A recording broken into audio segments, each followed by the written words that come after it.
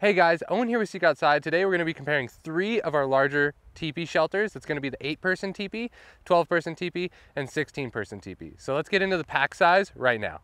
All right, so from left to right, we have the 8-person teepee, the 12-person teepee, and then the 16-person teepee. Know that the 16-person teepee can fit into these bags, but it's really going to take up the whole space. So like the 8-person teepee, super easy to compress. The 12-person teepee, there's obviously some more room as well. But then we move to the 16. There's a lot of room in this bag, and obviously there's a lot of air too, but you can compress this down. Like I said, it can fit into one of these bags, just easier to get it into the larger bag. In regards to poles, we have, this is the 16-person pole. The bag is gonna work for the 8 and 12-person poles as well. It's not super big. You're looking at about 20-inch sections. So packability, as far as the size of the shelters, which we're gonna set up here in a second, is pretty small for what you get. All right, so we have the tents all set up now, and the first one we're gonna look at is the 8-person teepee. So this guy's 195 square feet, 8'6" tall, and weighs in at about 7 pounds with the carbon fiber pole and stakes.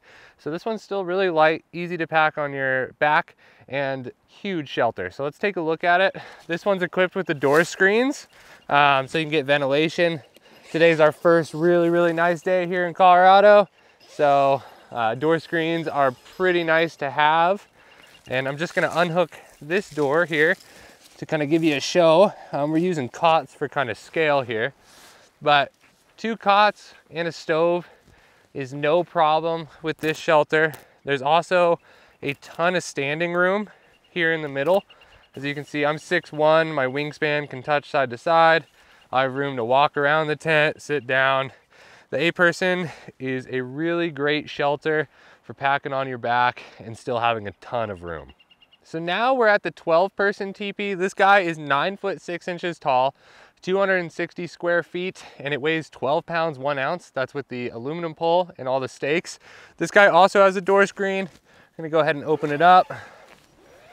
And again, we're using our 2 cots for scale. I'm gonna open this up to kind of give you a good reference. But the amount of room going from the 8 to 12 is really substantial. You are gaining about 5 pounds, but the standing room is just insane. Again, I'm 6 foot 1 inch tall, and I can do laps around here, have a party. It's a really large shelter and super luxurious. You can fit about 3 cots in here with a stove, which is really amazing. So we are now at the biggest shelter we make, which is the 16-person teepee. This guy is 10 foot 6 inches tall, so tons of room to walk around, 345 square feet. So it's like a small apartment in New York, and it weighs 13 pounds, 6 ounces. Let's take a look. Again, door screen on this guy. I don't even really need to open this up for you, but I'm going to, just to give you kind of a scale for size here.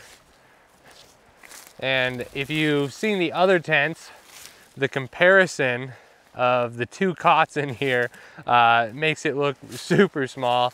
Tons of standing room, you know, like honestly, I could live in here. You could park a small car in here, make it your garage. 4 cots, super easy in here with a stove. And for 13 pounds, 6 ounces, having a 4-bedroom apartment is pretty good if you ask me. So yeah, this is the 16-person teepee, pretty hard to beat for its size.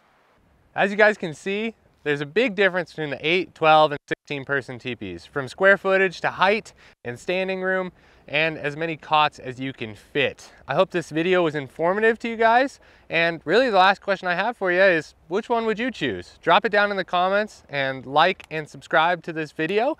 Anyways, have a great day.